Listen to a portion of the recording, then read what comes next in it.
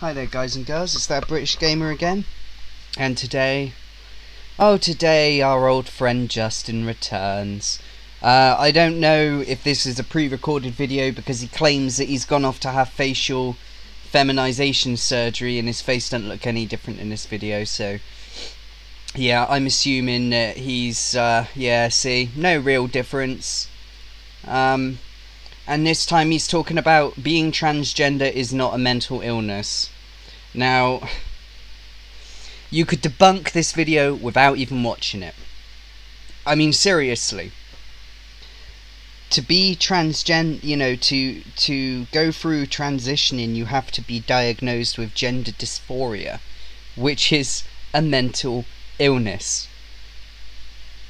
I mean, what more do you want to fucking... There's literally, that is all I have to say, and this whole video's debunked. But let's just see what the clueless twat has to say for himself again. Oh, hang on, we have got to plug some earphones in and turn the volume up, because I am not fucking up the audio again. There we go, that should be better. Transgender is a mental illness. Some of these people just straight up hate trans people and use mentally ill as a derogatory meant to insult us. But some of these people have good intentions and say that being trans is a mental illness because they know that many trans people need access to hormones and surgeries to feel okay. No, they say transgenderism is a mental illness because gender dysphoria, the thing that makes you a transsexual or, you know, whatever, that is a fucking mental illness, Justin. Doesn't matter how you spin it, doesn't matter how you try and fucking change it, it's a mental illness. For the first group, I think they're just lashing out because they don't understand what it means to be transgender, and that's scary for them. It's the same reason people used to say that all gay people were mentally ill. I mean, there are certainly people who still believe that today, but it used to be a much more common belief. Right, well, that's because things were a lot different back then. There weren't that many gay people out in the open. It wasn't as open as it is now. I mean, you could make the argument, and I mean, this is me playing devil's advocate, that you know, homosexuality is a kind of like something's gone wrong in your head, because evolutionarily speaking, two dudes or two girls fucking does not produce children, does not advance the series, and oh god, your fucking koala bear Jem'Hadar throat fucking makes me laugh. So, you know, if you wanted to get technical, then maybe you could say that it's some sort of mental illness, but gay people and lesbians don't tend to kill themselves at the rate that people with gender dysphoria do. I mean, the suicide rate for gender dysphoric people is massively high, even after transition. So, please remind me how it's not a mental illness, Justin. Sexuality was even listed in the DSM-2 as a mental disorder. The DSM, by the way, is the American Psychiatric Association's Diagnostic and Statistical Manual of Mental Disorders, which is the standard used in the US to diagnose people with mental illnesses. If someone is afraid of trans people or gay people and is determined to believe that they're all mentally ill, then I don't think there's anything I can say to change their mind. Because it's... transgender people are mentally ill, Justin. This is another case of you trying to change the definition to suit you, because you want to say you're transitioning and I don't have gender dysphoria. Well, then there's no need for you to transition, because gender dysphoria is basically you hating your gender to the point of you want to get rid of it. You want to be the other gender. That is the point of gender dysphoria. And you sitting there and saying, oh, it's not a mental illness, you're really fucking taking the piss out of proper trans people who struggle like fuck with their illness. You're a fucking disgusting human being at times, Justin. You come out with this video last time going, all my haters are so horrible to me, I'm transitioning, I'm on hormones, I'm doing this, I'm doing that, and everyone's still so mean to me to garner all this sympathy, and then people make apology videos to you going, oh, I'm so sorry, Riley, we didn't mean to upset you or hurt your fifis. But then you come out the next video with even more bullshit that is even more damaging to the trans community than you could ever fucking know. You're just a fucking disgusting human being, Justin. A disgusting human being. But for the second group of people who are just trying to make sure that trans people still have access to necessary medical care, I think this is just a misunderstanding of the difference between gender dysphoria and being transgender. So, oh my god, really? I don't understand the mental Olympics you play in your head. The gymnastics you must go through is unbelievable. Someone who is gender dysphoric is basically someone who is transgendered, pretty much. What you're saying is you don't need gender dysphoria to transition. What you are saying, Justin, is you don't hate your gender to the point where you want to get rid of it. You're saying you're comfortable with being a man. To go any further, we need some definitions. And the problem with definitions is that for every word, there is often a lot of conflicting definitions. No, your problem with proper definitions is they don't suit your narrative, so you have to go out and keep Googling until you find one that does. And it's very rare that we all agree on the same one. Definitions for certain words can vary widely between dictionaries, and words that have recently gained new meanings or connotations might not be accurately described in every dictionary. Dictionaries are meant to describe how we use language, not dictate how we use it. Often when it comes to a field with rapidly evolving language, like transgender issues, our best bet is listening to the experts in that field who have come up with the most accurate definitions possible based on their experiences. Yes, psychiatrists who call you gender dysphoric if you want to transition. I mean, do you not listen to yourself? We should listen to the experts. What, you mean Tumblr? Because that's what you fucking mean. That being said, we need to decide on definitions for the word transgender and the phrase gender dysphoria. Let's start with transgender. This is the Oxford Dictionary's definition of transgender, denoting or relating to a person whose sense of personal identity and gender does not correspond with their birth sex. You'll notice this definition doesn't include any kind of binary, which leaves room for non-binary transgender people. Oh my god, yeah. Because they didn't think that there would be crazy motherfuckers who would try and say that there are unlimited genders. That's why. We'll talk about that more in just a minute. This is Dictionary.com's definition of transgender, noting or relating to a person whose gender identity does not correspond to that person's biological sex assigned at birth. You'll notice that this definition is also not binary. And this is the Merriam-Webster's definition of transgender, of relating to or being a person whose gender identity differs from the sex the person had or was identified as having at birth. And it also includes an older, more binary definition, which is of relating to or being a person whose gender identity is opposite the sex the person had or was identified as having at birth. There are small... Yes, that's what we call the proper definition, Justin. Discrepancies between all three of these. The Oxford Dictionaries says birth sex instead of sex assigned at birth or sex the person was identified as having at birth. And because, Justin, when you are born, if you have a dick, you are a man or a boy. If you have a vagina, you are a girl. That is not assigning, that is making an observation and going, you have a penis, you're a boy, or you have a vagina, you're a girl. They're not making a fucking prediction on what you will be in adult life. They are just looking at you at that moment and saying, you are a boy, you are a girl. Merriam-Webster includes a definition that is more binary than the other two because it says that a gender identity can be opposite of another gender identity. But those are just dictionaries. How do the experts and trans rights groups define being transgender? Oh, here we go.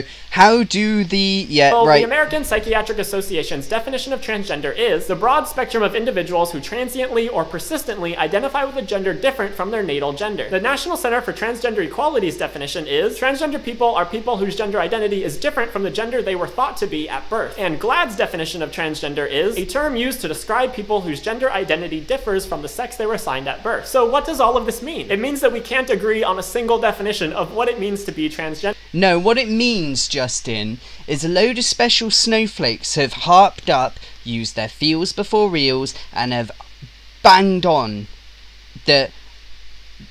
about their definition, and they've kept on, and some places have changed their definitions, other places have gone, no, fuck you.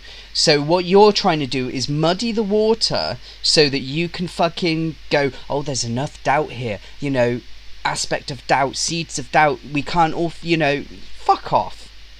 You are a man, Justin. I don't give a fuck what you try and project. You're a man. But these definitions do all have a lot in common. Most of them agree that being transgender doesn't fall within a binary. Yes, it does. The very fucking purpose of transitioning, you are transitioning from one sex to another. That is the point. If you were born a man and you want to be a woman, you turn from a man into a woman. That is the point of being a transgendered person. It's not, oh, well, I don't feel like I'm a man, but I don't know what I am, so I will just transition to nothingness. Because that's what you're fucking saying. You are insane. It drives me mad how fucking insane you are.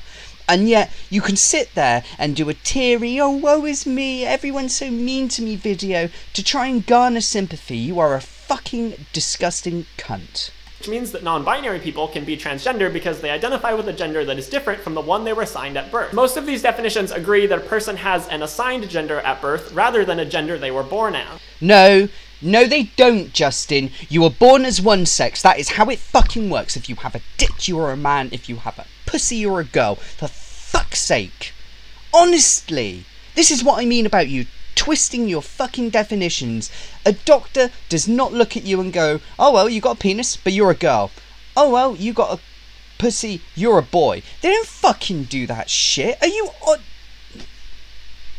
I would rather trust someone who has been through like 7 years of medical training than some fucking Tumblrette piece of shit like yourself. And all of them agree that it is a self-identification. It's a way that people identify themselves. So I would argue that the best definition of transgender is an umbrella term used to describe people who don't identify with the gender they were assigned.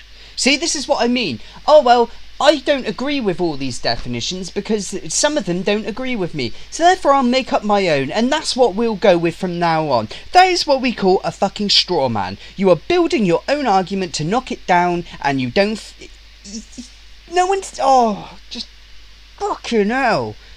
I don't think I'm going to get through the whole of this video because it is really making me angry. At birth. And now that we have a definition for transgender, we need a definition for gender dysphoria. This is the definition given by the Oxford dictionaries, but the problem with this definition is that it's binary. It says that... Oh god, yeah, the problem with this definition that is written by people who fucking are authorities on the English language is it doesn't conform with what I want it to say. Because it talks about biological sex and opposites and stuff. It doesn't equate for my 20 trillion genders, so I don't like it.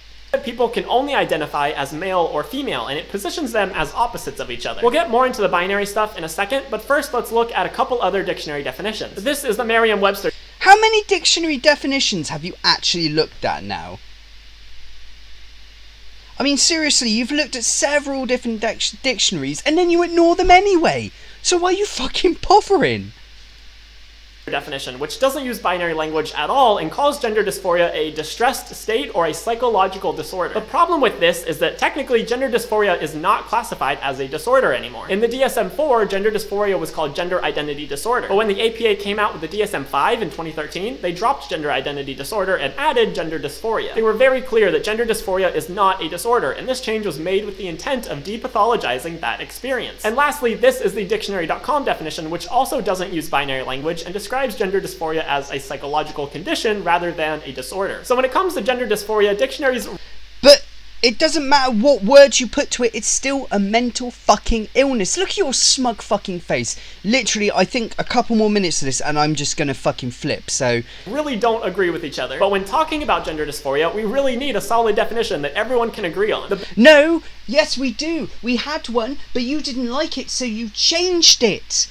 This is why people get pissed off with you. You don't like something, so you have to change it to suit your narrative. And then people get pissed off with you because you are changing things to suit your narrative. And you go, oh, but why are you getting pissed off with me? Because you're just fucking stupid, Justin. My God! The best place we can go to for that is the professional organization that actually diagnoses gender dysphoria, the American Psychiatric Association. In the DSM-5, the newest edition of the DSM, the APA says, gender dysphoria refers to the distress that may accompany the incongruence between one's experienced or expressed gender and one's assigned gender. Although not all individuals will experience distress as a result of such incongruence, many are distressed if the desired physical interventions by means of hormones and/or surgery are not available. You'll notice that this definition is not binary, and that's because the APA believes that gender non-binary people can experience gender dysphoria. That's why the Oxford Dictionary's binary definition seems outdated. No. It's because over in Britain, thankfully, we don't acknowledge the made-up bullshit that comes out of your fucking mouth. There are two motherfucking genders, Justin. Two. Man and woman. There is nothing else. There is no in between. There is no fucking sparkle pony make believe fucking bullshit other than men and women. Just because you're a man, Justin, doesn't mean you can't dress up in women's clothes. No, I've always said this. I think you're a transvestite. I just think you like dressing up as a woman and living as a woman. And do you know what? There's nothing fucking wrong with that. If you were just fucking honest with yourself, didn't play the special snowflake Olympic oppression point bullshit, and just come out with it and go, yeah, I'm a man. I like to dress in women's clothes. No one would bat a fucking eyelid. Hardly anyone would, as you know, because obviously there are people who just don't like that shit. But hardly anyone would care, Justin. But no, you have to invent this massive, elaborate fucking victim complex story around your whole identity to make yourself feel better and somehow more relevant in today's society. Now, I'm going to inform you as someone, no one gives a fuck about you, Justin. You are just one in a several billion people. Everyone is unique in their own way. You don't have to go out and literally invent uniqueness. Humanity is unique enough. Now, I can't do any more of this video because seriously, I'm actually getting ragey. I can actually feel the just sheer denial of facts is just absolutely insane. I can't even look at your face anymore, Justin. And that just goes to show why you shouldn't give him any sympathy. None whatsoever. Because he'll come out with a video that everyone will go, oh, Justin, oh, poor baby, we feel so bad for you. And then you'll come out with utter horse shit, which is so damaging, it's unbelievable. And then you'll shrug your shoulders and go, why am I getting all this hate? No one's read my source. Your sources are bullshit. All of it is feels before reals. You just keep looking and looking and you pull out the most obscure bullshit. And frankly, I don't give a shit anymore, Justin. Just fucking grow up. Stop being such a fucking chip on your shoulder victim motherfucker and get on with your goddamn life. No one gives a fuck. No one thinks you're special. No one thinks you're unique. The only reason people attack you is because you keep coming out with utter horse shit, which is completely fucking... It's a complete made up fallacy. You live in a fucking cloud cuckoo land make-believe bullshit world and you need to leave there. If you like me getting angry and mad, like, comment and subscribe. That British gamer, I'll fucking speak to you again. I need to go and get really drunk now.